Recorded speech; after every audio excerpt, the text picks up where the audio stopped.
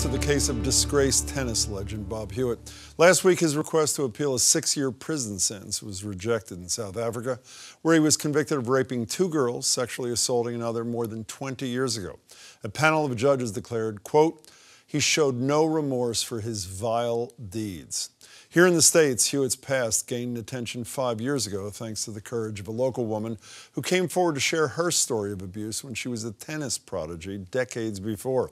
The Boston Globe then launched its own investigation and found numerous other abuse allegations against Hewitt, and one case involving a child who was just 10 years old at the time. The woman who first spoke out to startle us, Heather Crowe, joins me now. Heather, I'm really glad you're here. Thank you. Thank you. Can we start at the end and then work backwards? When you heard that this guy's appeal was rejected, he's going to jail for 6 years, which is just a month or two after he's the first person permanently thrown out of the International Tennis Hall of Fame. I'm going to use a word I hate because I can't think of another one. Does that bring you any closure? What does that do for you? No. Doesn't bring me any closure. Why? I would say because I feel very distant and removed from their legal proceedings over there. And you mean literally because it's so far away? Well, I do, and because I feel like it was just very different for me. Their situation seemed to be like one time and one time for somebody else, and mine was kind of a lengthy, long time sort of a relationship, obviously poor. But first sexually assaulting you when you were 15 years old. Right. Many, many occasions. So there's more than that, and I feel like he would have gotten a life sentence here. So for me to hear he got 6 and it didn't mean anything to me. Would anything short of, first of all, the statute of limitations is passed on criminal charges. You want a civil suit against them, I know, yes. But you don't know if you're ever going to collect anything. Right. Would anything short of a criminal conviction here, where you got to testify, give you the level of satisfaction that you feel you need or deserve, or no? Actually, I don't think I'll ever get any satisfaction, if you want to put it like in those terms, because the reason I came forward was more of a, I've just have to like kind of bring him down a notch. I felt he's in the Hall of Fame. He's thought of as one of the greatest players, and I can't stand this anymore. And I never ever had a thought of like revenge, and I still am working through. It was like a Stockholm syndrome thing. I was kind of always worried, and I thought, oh, I don't wish him ill will, but I want him. Why don't you feel revenge? You said, I read you say somewhere, he hijacked my life.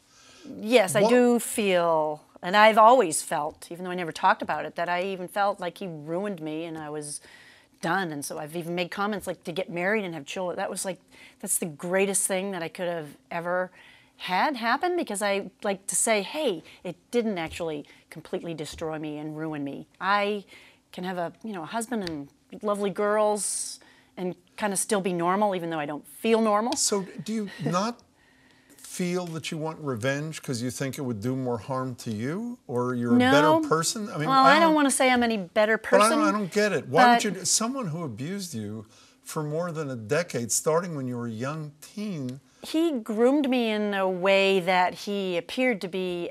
I viewed it as he was being kind, even though he was hurting me. And the stuff in the paper about that he wasn't ever violent or whatever, that really upsets me, because what in that word of rape does not mean that there must be some sort of violence, even if there's no gun or knife. He raped a child. He was in his mid-30s, and he raped a 10-year-old, and you as a 15-year-old? Yeah, but more than once, twice, 3 times, many, many times. But I don't mean to belabor this, so my apologies, but I still don't understand. Why are you not vindictive?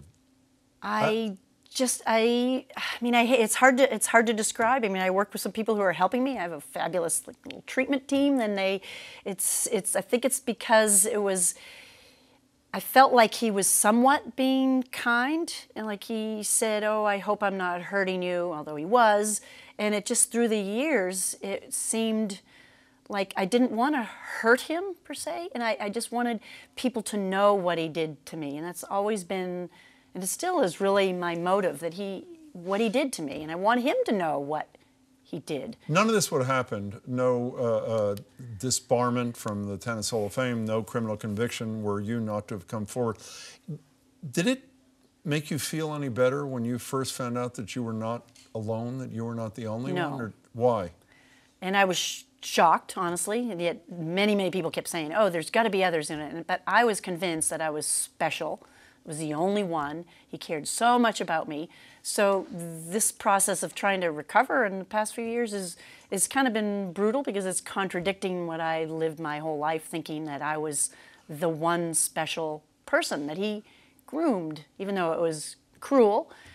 So to confront that I wasn't special, I mean, it just feels like, you know, betrayal and all that sort of stuff. Do you think, I know this is projection because Yeah. this appeal was just turned down about a week ago.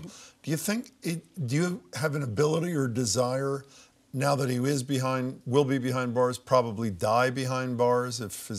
Does that allow you to get at least a piece of this out of your head, or does this never go away?